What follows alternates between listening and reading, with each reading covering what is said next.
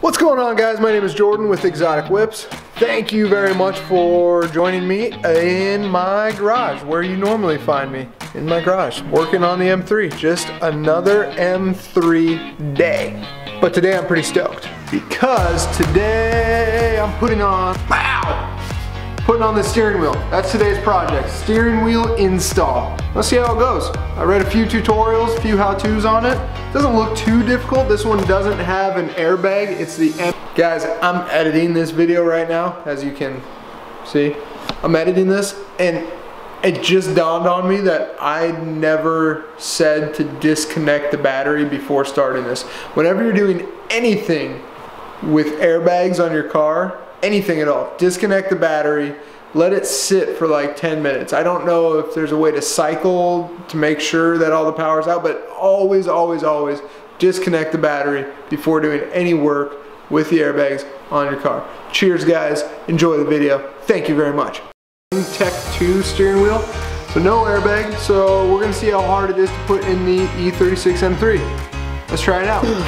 Man, I wish I could find a better angle for y'all, but I don't have. It's just, I'm a one-man band. So first thing I'm gonna do is go through the manual on, I have this Bentley manual, and I'm gonna figure out how to take the steering wheel off. I mean, it's very self-explanatory, but I'm just gonna read through this real quick, make sure I understand how to remove the steering wheel, and I'll, give me 5 minutes, hold on.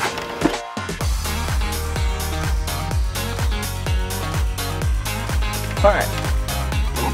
We'll walk through this one second.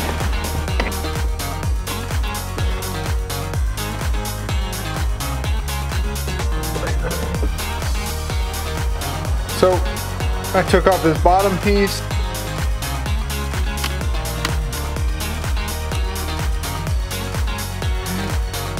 All right, so now you're gonna work behind the wheel and it takes a T30 Torx right up here.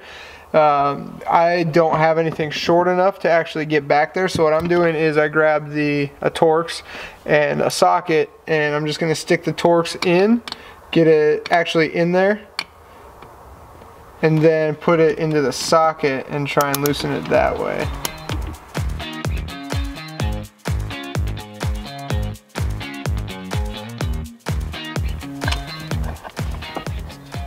There's a little plug on the back of the airbag that this just pulls out of, okay? So now the airbag is out, set it aside. All right, so this right here is a 16. Steering wheel is locked, so I should just be able to get it.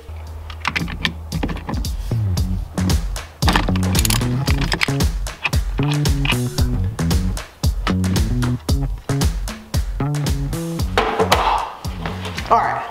So I'm installing the M-Tech 2 steering wheel, and it just came to me, a lot of guys were questioning the size of this steering wheel because they make a couple different variations. They make a 370 or 375 millimeter. I think it's 375, and that's this one. And then they make like a 390 or 395, and that one, you know, if you're going for a sportier feel, you're going to want a smaller steering wheel. Obviously you don't want too small. And I'm not an engineer or anything like that, so I would assume if you go too small, it would play around with, or would mess something up, I'm sure, because I'm sure you have to have a steering rack that is faster as well, or slower. I don't know, but I think you get what I'm saying.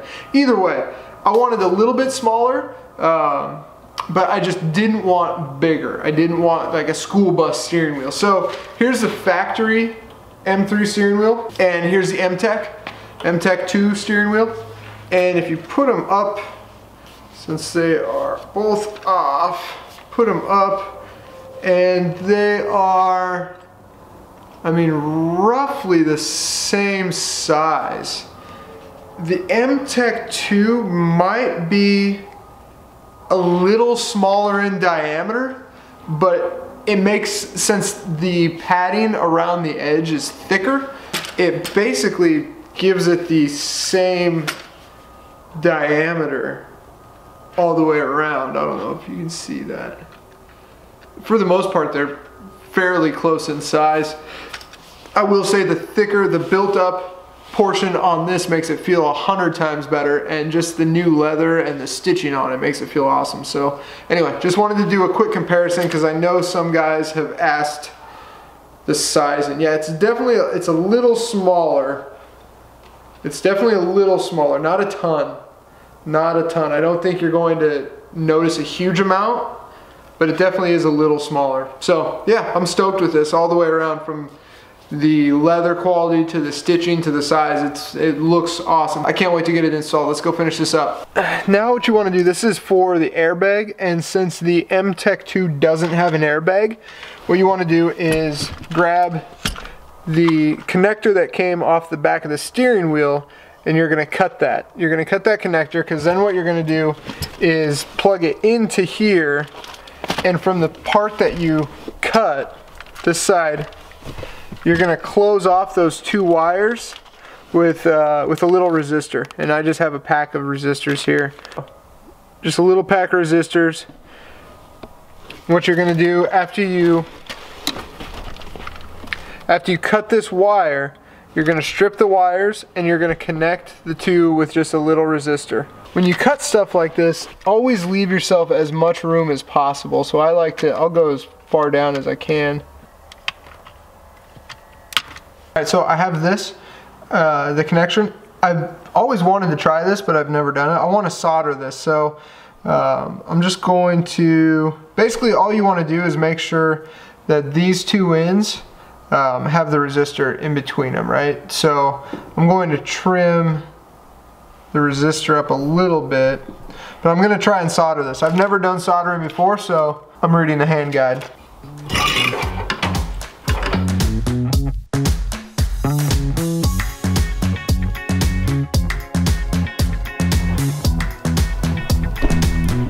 I think now is a good time to say I have no clue what I'm doing when it comes to soldering.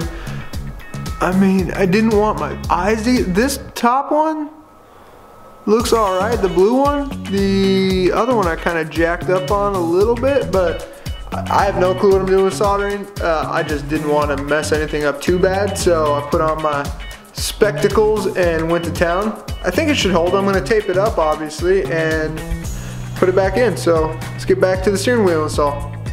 Alright, so that soldered piece just taped up. Remember, that was what went in right here, so now we can attach that back.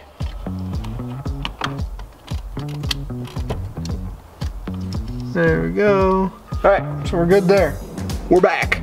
Alright, so 46 foot-pounds on this guy. Ah, there we go. We good. I think that's it. Oh my gosh. I'm so stoked with this. Alright, now we're just buttoning up the bottom trim piece and the top. Dude, I think we're done. This was like much easier than I thought it would be, like 100 times easier. So let me clean up real quick, and then I'm gonna sit. Well, one sec. Dudes, I'm so stoked with how that turned out. So here it is again, in case you missed it. I can't show that off enough. I'm so jacked with that. All in all, super easy install. I mean, the hardest part was probably soldering the airbag, and I don't know the airbag resistor to make sure you don't throw an airbag light on the front. I don't know if that works, or if mine worked. I know the trick works, but I don't know if it works for mine because I don't have a battery in here, and I'm not gonna put the battery back in until I'm ready to start actually ripping this thing around, which we're getting really, really close to doing. So we'll find out then. Until then, got another box from ECS that showed up. I think that could be my power steering kit, so I can change that. Once I get the power steering fixed, I can really start to button this thing up so I can start driving. It's more beating on that S50. So anyway guys, this is a shorter video, more of a how-to for installing an aftermarket steering wheel or a non-airbag steering wheel on an E36 M3. Smash the subscribe button down below if you haven't already, guys. Thank you a ton for checking this video out, and I will see you guys next episode. Cheers guys.